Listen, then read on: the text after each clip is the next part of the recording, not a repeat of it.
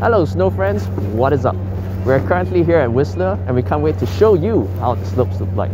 So come along with us on this exciting and unforgettable journey. So before we bring you down the slopes, we want to give you an overview of the general landscape. As you can see here, the ski resort is actually made up of two mountains, Whistler and Blackcomb. On the left, we have Blackcomb Mountain, and on the right, Whistler Mountain. The best thing is that the two mountains are connected via the peak-to-peak gondola, which saves you a ton of time if you want to explore the two sides. And even if you're not up for exploring all the different runs in one day, taking the peak-to-peak gondola is in itself a sight to behold. We start off first with Blackcomb Mountain, right at the very top. Known as Seventh Heaven, the views up here are as beautiful as the name suggests. In fact, this is one of the two places where you get to see the Inukshuk on the slopes.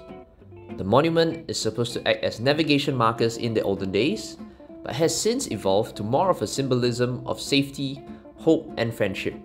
The Seventh Heaven Trail is a very open space where you get to see far-reaching, unblocked views of the mountain. The best thing about this trail as well is that you can easily cut across the zigzagging green trails if you feel like you want a more challenging route down. Still on Blackcomb Mountain, and following right after Seventh Heaven, you will get to Jersey Cream Road, nestled right in the heart of Blackcomb. This is a relatively short run, which is more of a connecting run bringing you from the top at Seventh Heaven or from the Blackcomb Gondola down to the easier green routes on the mountain. On a day which is less crowded, heading through this trail lined with so many snow-covered fir trees will make it seem as though you have the whole mountain to yourself. Rounding up the rest of Blackcomb Mountain, we have the longest green line, which will effectively bring you all the way down to the village.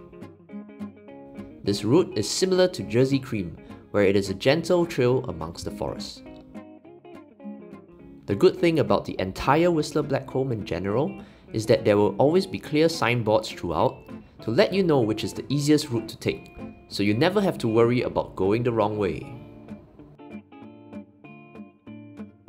We now move on to Whistler, which is just as amazing as Blackcomb, but with a different charm. Once again, we start off right at the top.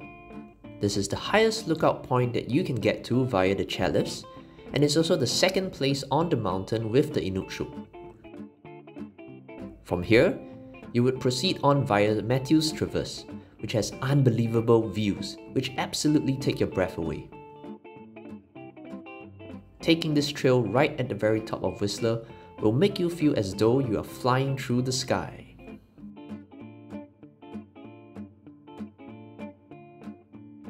Following on from Mathews Traverse, we come straight down into the Burnt Steel Trail, which is one of our absolute favourites on Whistler.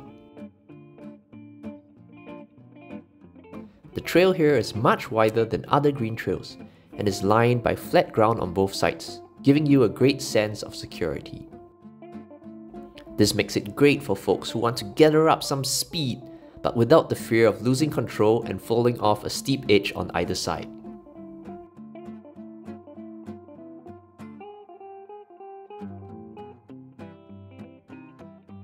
As we mentioned at the start of this video, the peak-to-peak gondola is something not to be missed. The gondola gives visitors breathtaking views of the slopes, glaciers, alpine meadows, and if you're lucky, the occasional glimpse of wildlife such as black bears in their natural habitat. Suspended at a record high of 436 meters above the valley floor, the gondola spans 4.4 kilometers, which is about an 11-minute journey one way. Before we end off this video, we thought we would also show you how one of our favorite blue runs look like. As the name aptly suggests, Jeff's Ode to Joy is a friendly blue run, which is not too narrow or too steep. The best part is that there are no moguls here as well.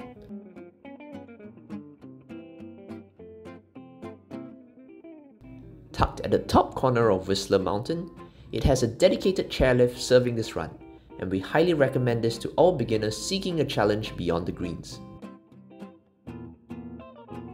We hope you really liked this video and do check out the other videos on our channel. Till next time, and we'll see you again.